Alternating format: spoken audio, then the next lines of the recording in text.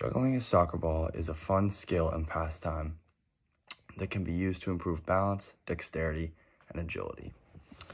One of the benefits of learning how to juggle is it's a pretty simple thing to do. All you need is a ball and ideally a pair of shoes, as it's doable barefoot, but it's uncomfortable. On top of that, space is also very beneficial, as when you're learning, you will probably be running around a lot and you will probably hit a lot of things if you are indoors. Today, I'm going to do my best to teach you how to juggle a soccer ball using 6 main steps.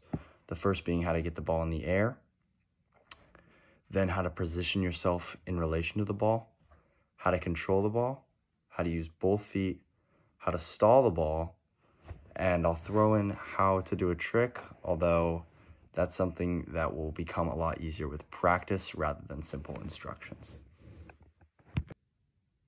The first step when learning how to juggle a soccer ball is actually getting the ball in the air. Now, when you're starting, many people will just pick up the ball, drop it, let it bounce, and start juggling. But in reality, you probably want to be able to do it without your hands, seeing as it is a soccer-based skill and hands aren't really that big in soccer. So what I would do is position yourself about a leg distance away from the ball, put your foot over the ball, and slowly practice just rolling it back at a nice pace where you're able to get your foot behind the ball before it gets to your other foot. Once you've got that down, you want to try rolling the ball onto your foot and scooping the ball with your foot once it gets to about this far up your foot.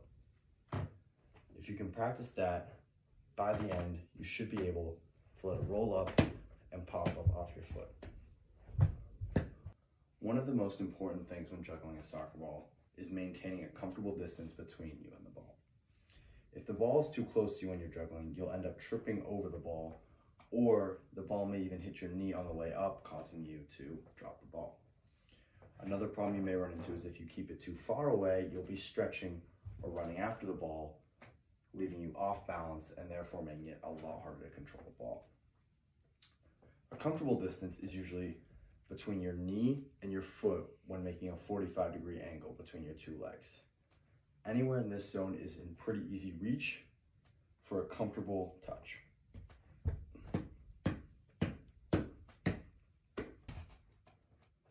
Once you've got the distance down, it's important to know how you should kick the ball.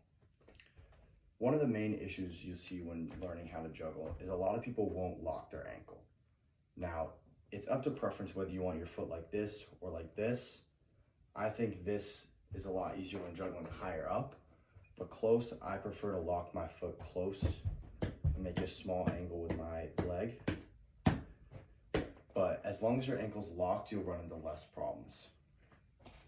If your ankle's flimsy, the ball will kind of just go everywhere. It'll be a lot harder to control. When juggling the ball, it's important you're not kicking at the ball extremely hard in order to get it high up in the air. As even though in theory that would give you more time to get the next ball, it's probably going to be a lot further away and you don't really know where it's going. Each time you hit the ball, you want to do a minimal movement with your leg and your knee, kind of skipping up at the ball. That way, the ball won't go that far, but it will still get enough force on it that you can adjust. One problem that many people run into when juggling a soccer ball is they become dependent on one foot. Now, I do this myself sometimes, being left-footed. I like the ball on my left foot, it feels more comfortable. But in order to really succeed in juggling and be able to get high scores, so to speak, you need to be able to use both feet. Now, one of the best ways is to practice just controlling the ball on each foot individually. You can either start by implementing a bounce in between each touch, or you can just get right into it and juggle between the two. One thing that's imperative when juggling with both feet is that you give yourself enough time to step down with the other foot. That will help it be easy to control the ball because you don't always know where it's going to go. And then if it goes over here, you at least have a foot down to react. And then the next one could be over here. You want to put that left foot down so you can stretch with your right foot to get it. One of the best ways to practice control in soccer is stalling the ball. Stalling the ball is like catching the ball with your foot. The best way to learn how to do this is to practice by rolling the ball back and making sure you can get your foot behind the ball before it reaches your second foot. Once you've got that down, you want to mimic the action we did when getting the ball up, but instead of popping it up, you just want to cradle it on your leg. Once you've got that down, you may be able to learn a new trick called the around the world. This is the action where you put your whole leg around the ball and hit the ball up before it hits the ground again. The best way to learn the around the world is via a stall, in my opinion, where you just practice, and then what you want to do is pop off your balance foot and quickly shoot your foot around the ball, like so. Once you've practiced the around the world in the stall, you can then do it while actively juggling, and it's a cool trick to know how to do.